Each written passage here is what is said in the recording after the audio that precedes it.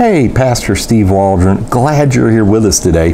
We're going to be looking at a Bible I didn't know much about, the Ferrar Fenton Bible, Modern English 1903, uses the Masoretic text and the Westcott and Hort text. We're going to take a little bit of a deeper dive. All this coming from Wikipedia, common knowledge, but anyhow, it's just good stuff. The Holy Bible in Modern English, commonly known as the Ferrar Fenton Bible, is an early translation of the Bible into English as spoken and written in the 19th and 20th centuries. So like John 3:16 in it reads, and it's a literal translation, "For God so loved the world that he gave the only begotten Son, that everyone believing in him should not be lost but have eternal life." So here's the origins, here's where it comes from. Believing the Christian faith would be lost unless a modern version of the English Bible was produced. London businessman Ferrar Fenton, 1832 to 1920, began working on a translation of the Bible in 1853. He published his translation of Paul's epistles in 1883 and other parts of the Bible in years following. The complete Bible was first published in 1903 with revisions published in subsequent years until 1910.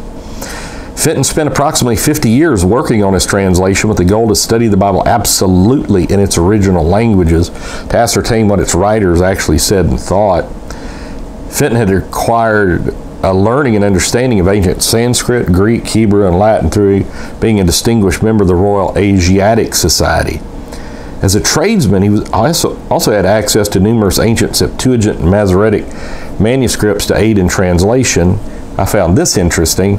He also used Brian Walton's Polyglot Bible, 1657. I think I've got a review of that on the channel as well for minimal referencing. I know I've talked about it some. I don't know if I did a video just all on that.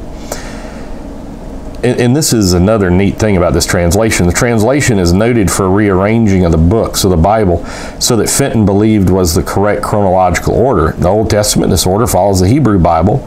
The name of God was translated throughout the Old Testament as the ever-living, all caps with a hyphen between ever and living, but to a lesser degree as all caps Lord, and to a much lesser degree Jehovah, such as in Numbers 15. The Bible is described as translated in English direct from the original Hebrew, Chaldee, and Greek languages. For his translation of the book of Job, which appeared in 1898, Fenton was assisted by Heinrich Waldron. This was rendered into the same meter as the original Hebrew, word by word, line by line. His translation of the New Testament is based on the Greek text of Westcott and Hort, and was approved by many professors and theologians. And I think I may have been seeing it over the years as the Modern English Bible. Not the MEV, but the MEB. MEV is something different. New Textus Receptus Bible. Fenton's translation, 9th edition, 1905, includes an added page listing these exact authorities. The ordering novelty in the New Testament is it places the Gospel of John and the first epistle of John at the beginning before the Gospel of Matthew, thus placing the Acts of the Apostles immediately after the Gospel of Luke. Fenton included the introductory note to explain this ordering, which reads, "The Gospel, especially the doctrinal record of our Lord's life, the great teacher has here elaborated the thought and purpose of God concerning his plan of salvation by a gift, and upon this basis has been formulated and propagated the doctrines of Christian faith. The record should therefore precede the historical narratives." There's ample reason for believing, and this is neat, the primacy of John, that the Gospel of John was written at an earlier date than those of the other three evangelists. And I've kind of noticed that because Mark, Luke, and Matthew all refer to destroy this temple in 3 days, they'll build it again. That's in John too. It's not in Matthew, Mark, or Luke. And so I have no problem with an early date of John. We get that from, in my opinion, very unreliable sources like Papias and others called church fathers. The more you study the church fathers, the more you realize victors write history, and they only saved very select, it seems, that kind of propagated certain eventualities of their doctrine. Also notable is Ferrar Fenton's restoration of the Psalms into the musical verse form as close to the original as you could get. The Psalms were, quite literally, songs complete with instructions for the choir master, as well as descriptions of the appropriate musical instruments to be used. His translations of Psalm 23, 48, and 137 are still sung in churches today, albeit to tunes not the original. And so that's all cool. You know, and you have many churches do the Psalms in meter and all this.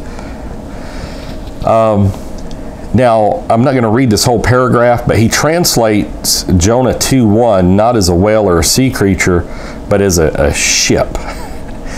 And I think that's pretty amazing. Fenton inserted his assumed dates for various sections. His method resulted in Samson's relationship with Delilah, spanning the time from BC 1138 to BC 1121, Judges 16:4-22. Fenton included footnotes at the bottom of many pages of his translation to aid the reader on linguistic or historical matters, as well as to offer his personal opinion on certain topics. For example, the lengthy note was added to the end of Genesis 11, which explains Fenton's own solution to the problems of the patriarchs' great ages.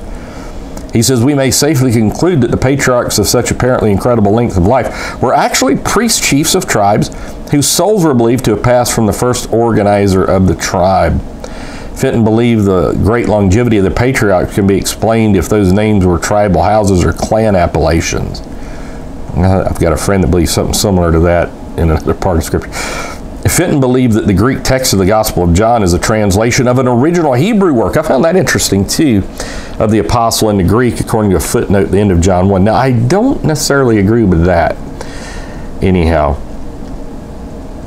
So it was fairly popular. These 10 editions of Fenton's translation were published in his own lifetime. It goes into that. It's still printed by Destiny Publishers of Merrimack, Massachusetts. I found this fascinating, too. Farrar Fenton was a British Israelite, and he dedicated his translation to all those nations who have sprung up from the race of the British Isles. An explanatory note in the abridged version of the Command of the Ever-Living quotes a letter Fenton wrote in 1910 describing his belief that the Cymru Welsh language sprang from ancient Hebrew and that the British were descended from Shem. You know, as far as Welsh goes, that may be true. Well, I've looked at Welsh kind of, I don't know, superficially, and it is a unique language. Anyhow, some modern branch, but I haven't done enough to know that it came from Hebrew or anything. Some modern branches of British Israelitism lean heavily on the Farrar Fenton translation in order to support their theories. So the Holy Bible in modern English, I think that's what I've just kind of known it as over the years. So that is absolutely amazing. The making of Bibles, I jokingly say there is no end. So God bless. Hey, thanks for being with us. Check out our playlist. Check out our other videos. We try to be a repository of Christian knowledge here. Just want truth in all of its wonderful forms. God bless. Love you. Thanks for being with us. Share, put it on social media, and join us daily. Talk with you later. Bye-bye.